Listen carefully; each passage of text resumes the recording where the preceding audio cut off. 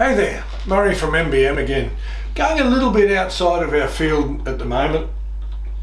I don't know, but one of the things I find with being a music teacher, so many music teachers turn up and they're instantly expected to know everything about everything that has anything to do with music. You know, this person's played piano for 20 years, suddenly they're the band director, they're running the school assemblies, they're expected to be able to do backing tracks for the dance group, blah de blah de blah, and it can be overwhelming.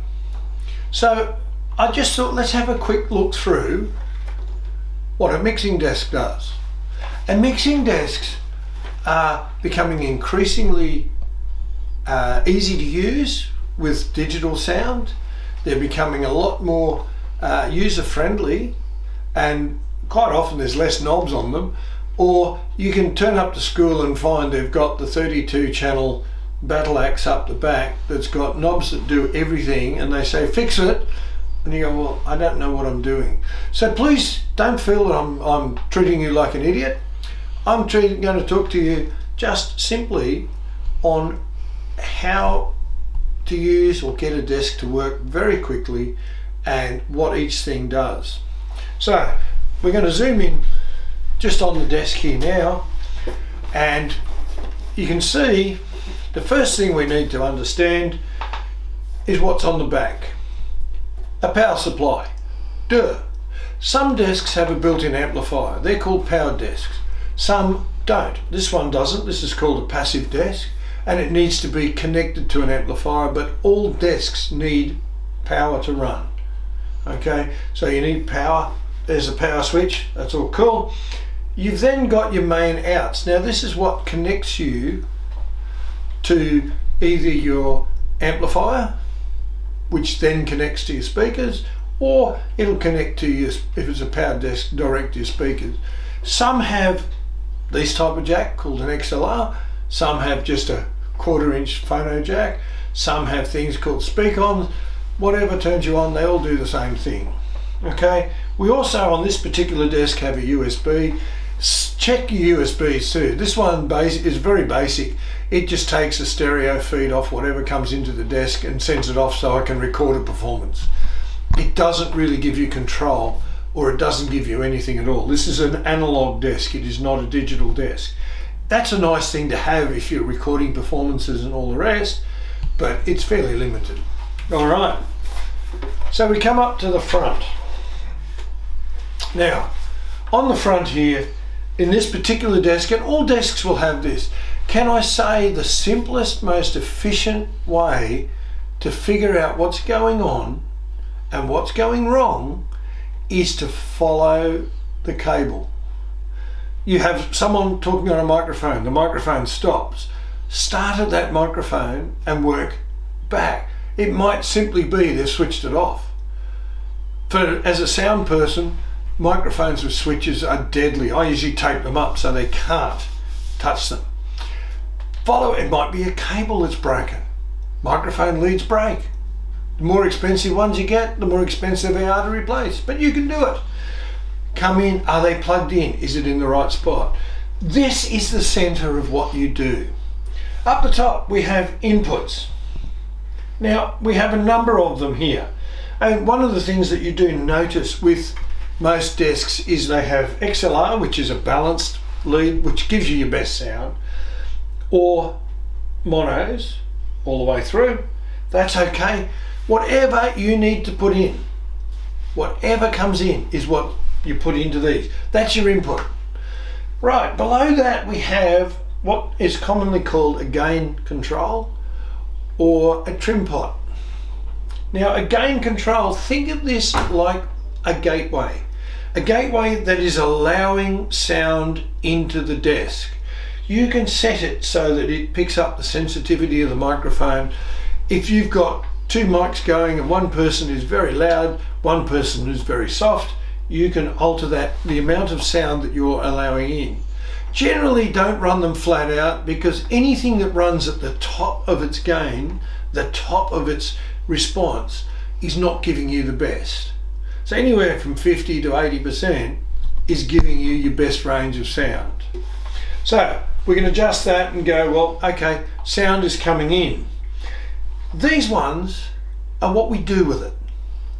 Okay, so we have, in this one, we have on each channel, we have 3 EQs. An equalizer is fantastic to, if a voice is a bit trebly, we can pull that treble out. If the bass is boomy, we can pull that down a little bit. We can manipulate the sound to make it sound as acoustic, as live as possible. So you can use these on each channel. So you have one coming in on channel 1 and it's not working, we can alter that sound a little bit, add or remove that particular frequency. We then can come out, now this one on this one is called the monitor or auxiliary channel. We can actually go and we have on here, you've got your main outs, now forget them for the moment, but we have some effects out here. We have a monitor send.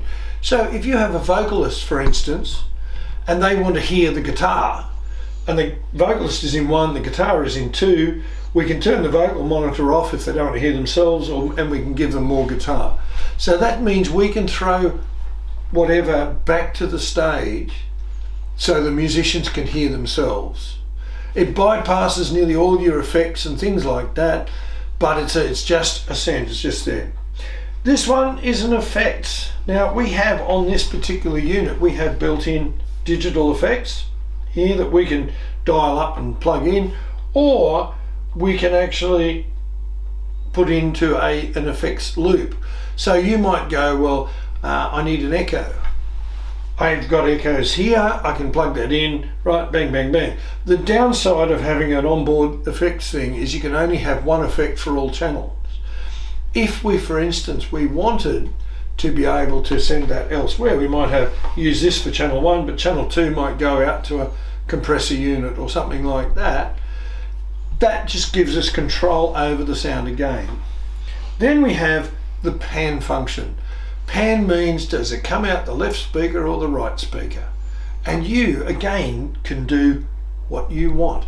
It might find where that's useful is if your speakers are not equidistant. You know, let's say you've got one at the back of the room, one at the front of the room, you can control what sounds come out or level of sound that comes out with each. That's fairly simple. The other thing we use pan for a lot is if you're trying to make comments, for instance, say for instance you've got a live band performance, you might have the band going in there on one side and the comments being made on the other side. So you're basically creating 2 tracks so people can listen to either the music, the comments, or mix them up and get both. Simple. Do I want the left? Do I want the right? Now, this one, being a Mackie, one of the things that I find fun with them, the mute button. Like mute, you mute the track.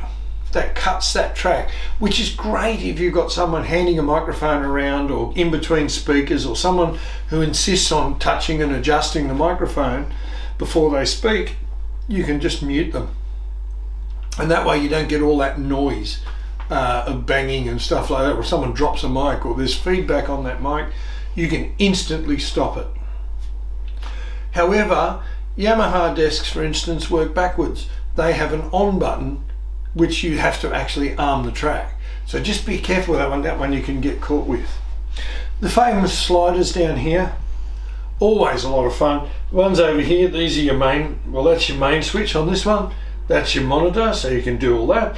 That's how your stereo returns, you know, effects returns. You can do an overall. This is going out the other end. This is going to your speakers, to your front of house.